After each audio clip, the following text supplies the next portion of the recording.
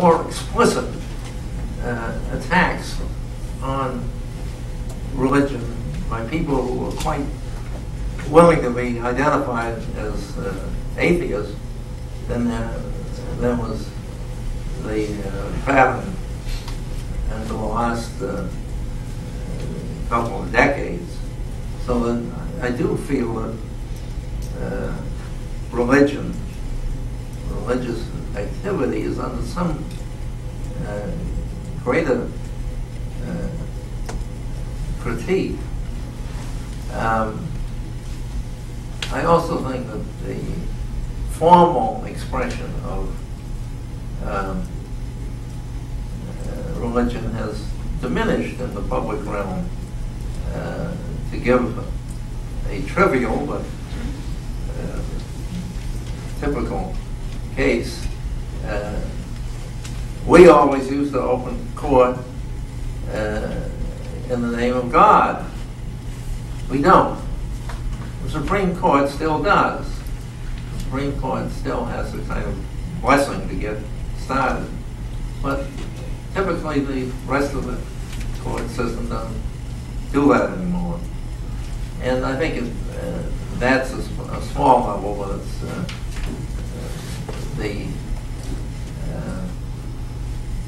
there is a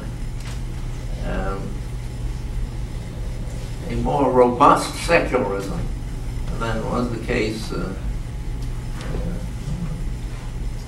40 years ago.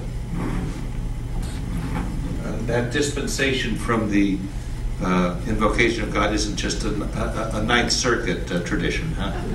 No, I don't think so. All right.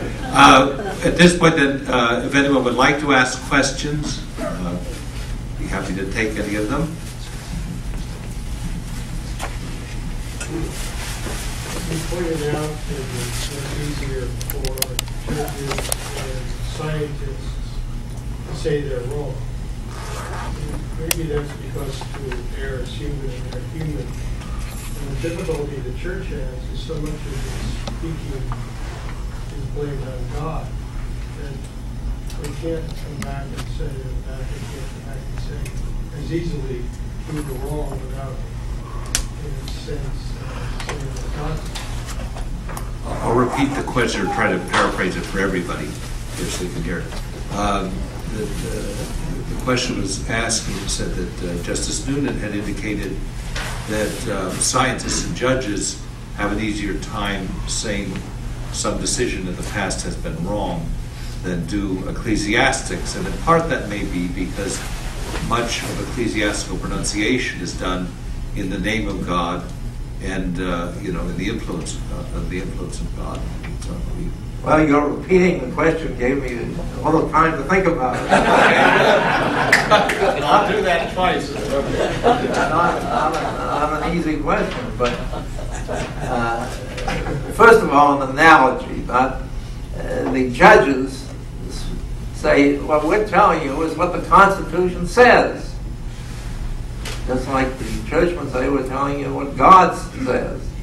And so when they change their minds 30 or 40 or 50 times, people could say, what? The Constitution said that, now it says this, and now it says that? No, people accept that that's the way change occurs in an authority that is used to making changes.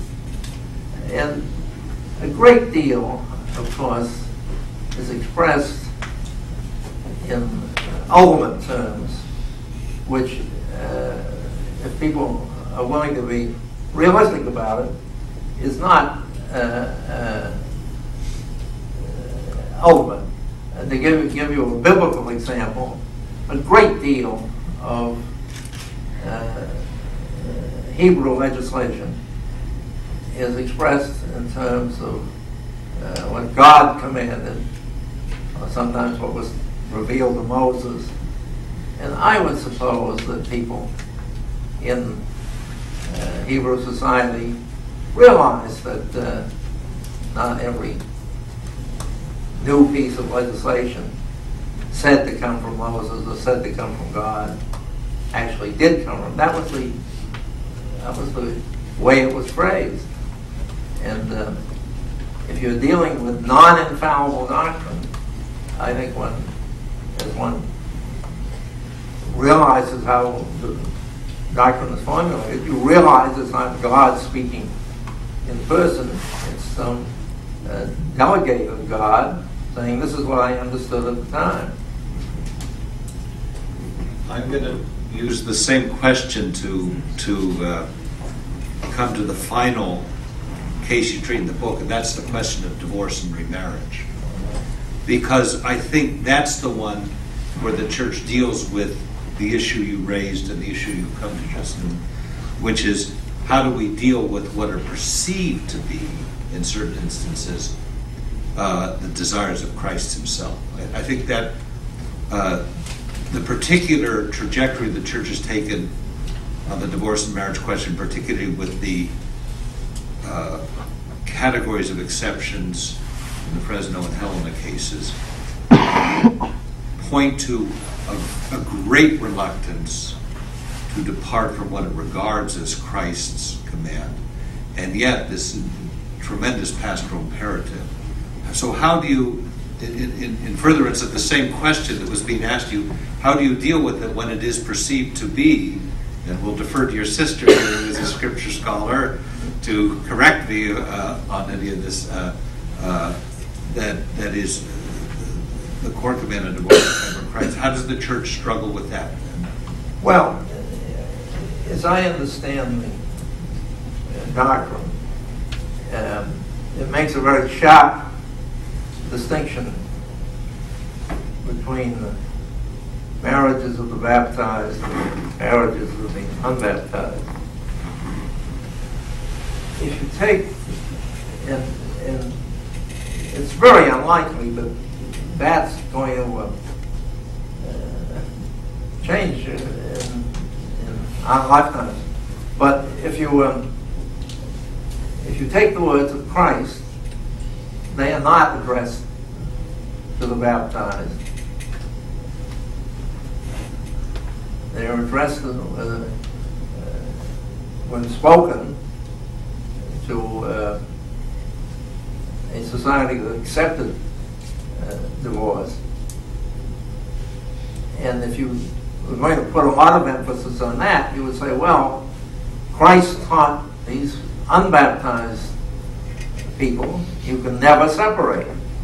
But as it is, current Catholic doctrine says that at least 2/3 of the people in the world do not marry forever. Their marriages are all dissoluble because they're not the marriages of a baptized person. They're open to dissolution. So there is that curious gap that the words of Christ seem to apply to everyone. They in fact have been restricted only to the baptized. And then there's a great deal of difficulty in how that's been worked out. I would not think that the current understanding is very clear. Just to pursue one example, what's usually referred to as the Pauline privilege, based on a letter of St. Paul, where he tells a Christian who's married to a non-Christian that if the non-Christian departs, the Christian is free to marry. At what point is the first marriage dissolved? Well, if you take it was the teaching of Thomas Aquinas, and I think may still be the dominant teaching, the marriage, the first marriage is dissolved at the altar of the second marriage. So the bridegroom walks down the aisle married to A,